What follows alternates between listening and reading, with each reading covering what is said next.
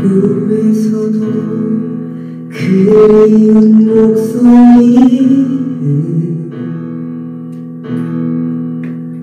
이름을 불러도 대답을 하지 않아.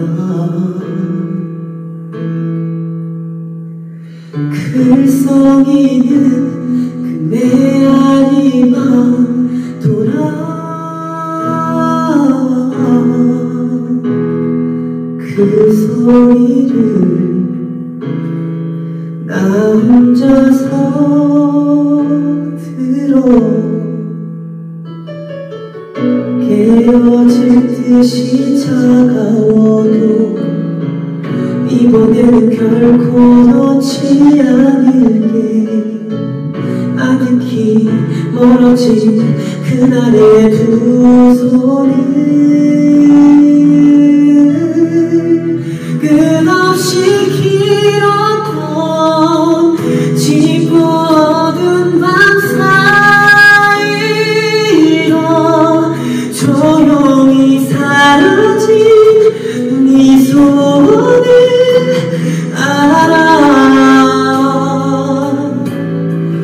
오래 기다릴게. 반드시 너를 찾을게. 보이지 않도록 멀어도 가자. 이 새벽이 끝나는 곳으로.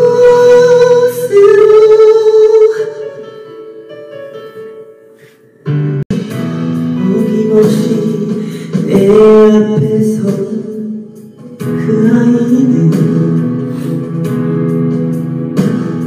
고개 숙여도 기어이 울지 않아. 안쓰러워 손을 뻗으면 달아나. 텅빈 허공을